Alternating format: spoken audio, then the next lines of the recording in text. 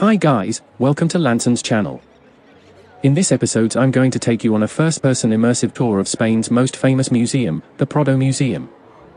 I spent 8 hours there, from noon until the museum closed at 8 p.m. I was the last one to leave. My love for European museums can be traced back to 2017 when I first visited the British Museum and the Louvre in Paris. I still remember the feeling of opening the door to a new world of knowledge and beauty that rushed into my brain.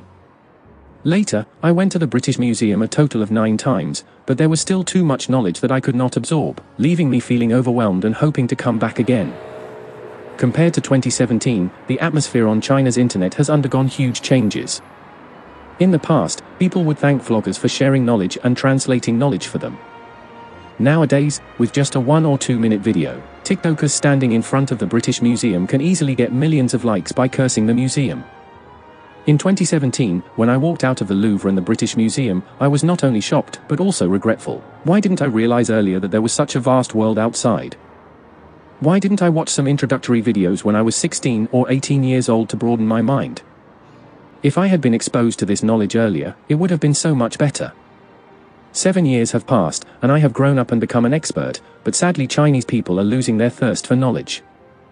Nowadays, there are many people who are so ignorant and shout loudly, "What's so good about Europe? We already know everything about it." These people don't know what they don't know. I realize I know nothing was my state of mind in 2017. My approach in this video is to describing my journey of self-improvement and the evolution of my mindset. In 2017, I was hoping for a predecessor to guide me, but unfortunately, there was none. So this video is also a salute to the younger me, like Sheldon Cooper did. In fact, each of us initially possesses this learning ability. Boys like war games when they are young, such as Age of Empires. This is pure entertainment. Later, some people shift their focus to the real history such as ancient Egypt and Greece and gradually move on to study real-world ancient history and modern history. This is how they gradually broaden their knowledge base.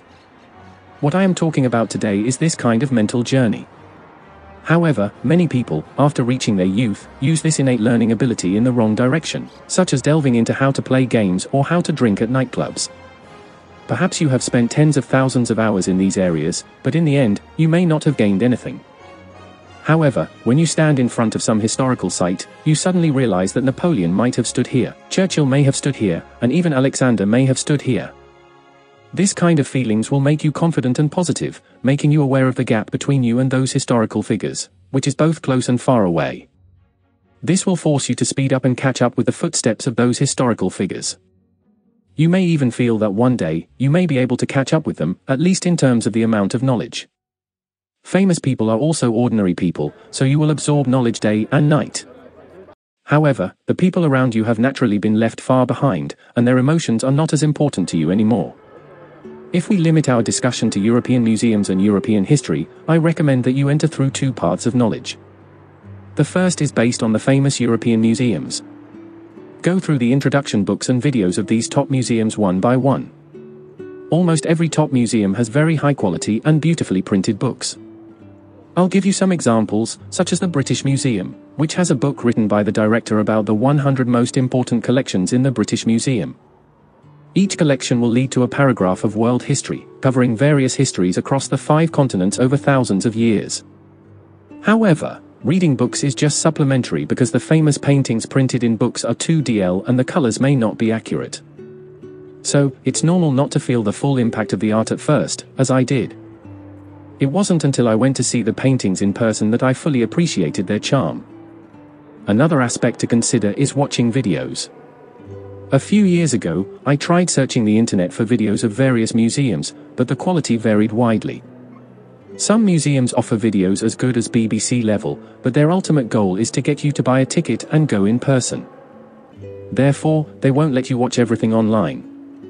However, these videos serve as a good introduction.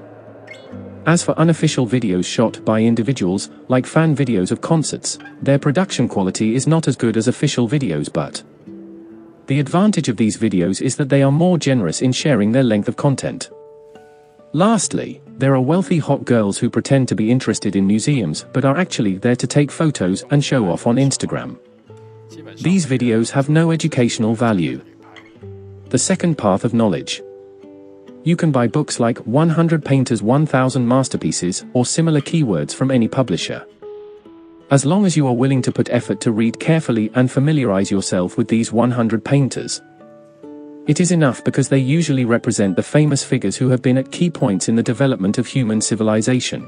After such exploration, you can basically recognize the familiar styles in any European museum or recognize the painter mentioned in the book. This way, while wandering in the museum, you will have a great sense of accomplishment and surprise when you can easily recognize and appreciate the art. For example, you may find that the painting in front of you is similar to another work by the same author that you have seen before, and you can begin to think about the similarities and differences between the two pieces.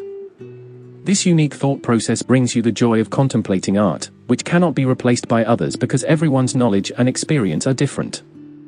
This is why some people can spend hours in art museums, because each painting has its own story, and the interaction between the painting and the viewer is unique. However, those who are still ignorant may not understand why we can stay in the museum for so long.